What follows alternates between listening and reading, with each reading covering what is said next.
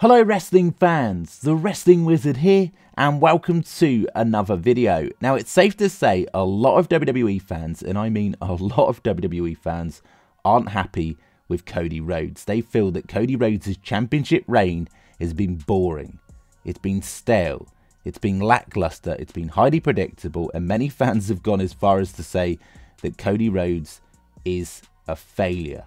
Now that's a strong word. I certainly don't believe Cody Rhodes has been a failure, but I can understand a lot of fans' frustration with this title reign, which at times has felt so predictable and dragged with no storyline build. But I honestly don't think this is down to Cody Rhodes.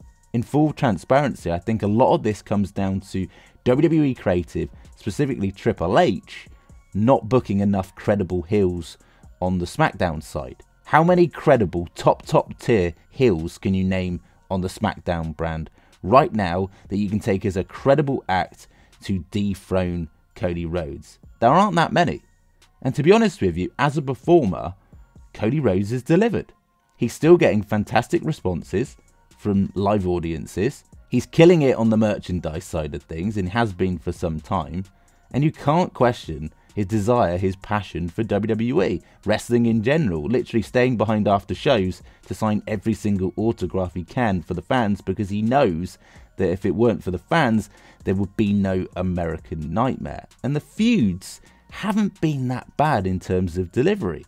AJ Styles versus Cody Rhodes in that feud wasn't that bad. I love the little retirement tease angle from AJ Styles, a veteran trying to prove he can hang with the best in WWE still, got in the shape of his life for it. The I Quit match at Clash at the Castle between the two of them wasn't that bad.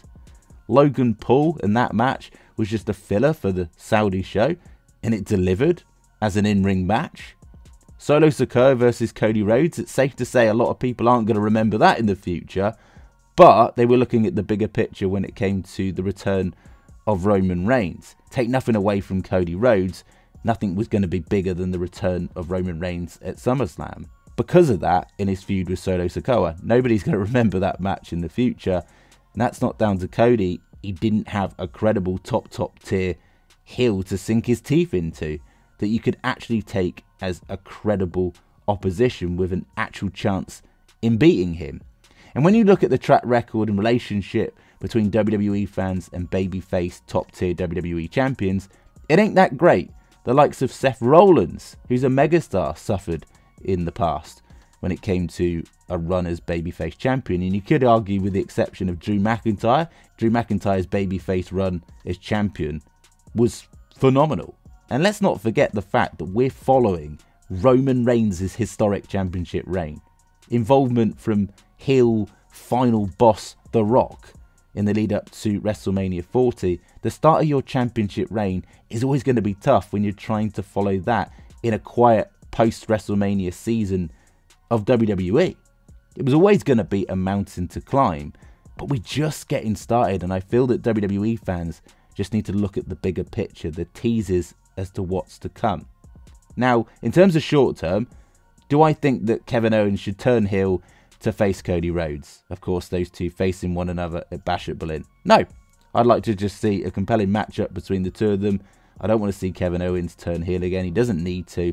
We get that done and dusted, and we move on to the bigger picture, which is very, very clearly coming soon. And that, of course, is the feud between Randy Orton and Cody Rhodes, which is going to feed families. It is going to be absolutely incredible. So much backstory. Let's not forget that Randy Orton was Cody Rhodes' mentor in Legacy, the leader of Legacy, the leader of that faction, and now Cody Rhodes is at the top of the mountain. They've teased a feud with Randy Orton looking at Cody Rhodes' title, saying that he's always going to have his back so long as he's champion, but we know full well, to quote the late Bray Wyatt, a snake in a cage is still a snake. You can't trust the Viper. The Viper will turn on Cody Rhodes. He will turn to that villainous side, that vicious version of Randy Orton, and it will be epic. And you can bet your bottom dollar that a lot of the fickle fans, a lot of the Cody haters at the moment, will completely change their opinion. They will be fully invested in the feud, and hopefully as a result be more invested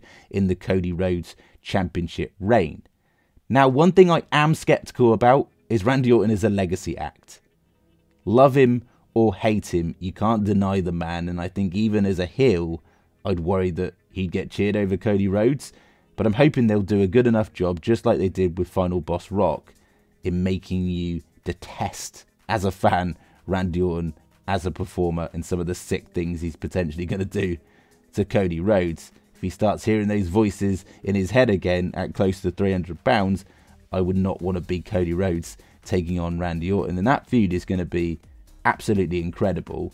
And then you've got the build potentially to Cody Rhodes versus The Rock, which again we know is a personal feud with Rock's references to Mama Rhodes and all of that. You know full well that's going to hit home and be an absolute blockbuster of a feud. And when you've got feuds between Randy Orton and Cody Rhodes, The Rock and Cody Rhodes, you're fully invested as a fan because you believe there is a chance that that title could change hands. And even if it doesn't, and even if they book Cody Rhodes just as they are right now in terms of presentation, you can't blame WWE.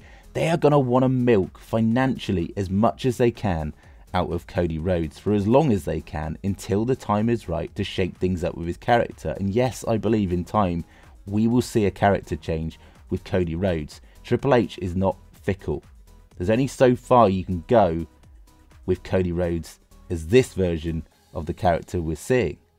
And you could even have Cody Rhodes versus Roman Reigns 3, but with the roles reversed. Cody Rhodes being the heel and Roman Reigns being the face, adding some more layers to the Cody Rhodes character, who, by the way, I believe could absolutely kill it in a heel role. But let's stop criticizing Cody Rhodes. Let's give him a chance. There's so much to look forward to in the future when it comes to Cody Rhodes and this championship reign. We just need to be patient. We just need to wait for it. Let it unfold, and then it will be magic. But at the moment, I appreciate your frustration. I understand your frustration. I get it. It just feels a little bit meh. But it's going to get better. I promise. It will. Let's just get through this next month or so and then move on to bigger and better things when we least expect it. A Viper's going to strike. What do you think? As always, get down in the comments section, share your thoughts and opinions, and of course, do you think Cody Rhodes has been a failure, or are you a massive fan of Cody Rhodes? I'd be really interested to hear your thoughts and opinions. And as always, we will catch you in the next one.